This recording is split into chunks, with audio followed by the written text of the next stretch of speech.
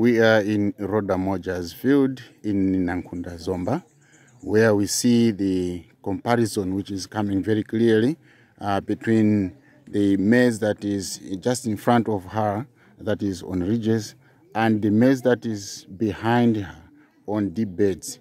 She planted on the same day. She treated both plots with the same treatment. She applied manure on both sides on the same day. But we see the difference. Now, this difference we can attribute to the fact that the maize behind is on beds and the maize in front of her is on ridges, the same variety.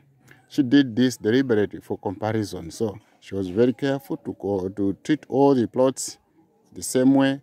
And this is what she's seeing, that maize on beds has grown beyond her height. But maize in front is still just small. This is what deep bed farming does on maize and other crops that are grown on it with all the treatments that we provide.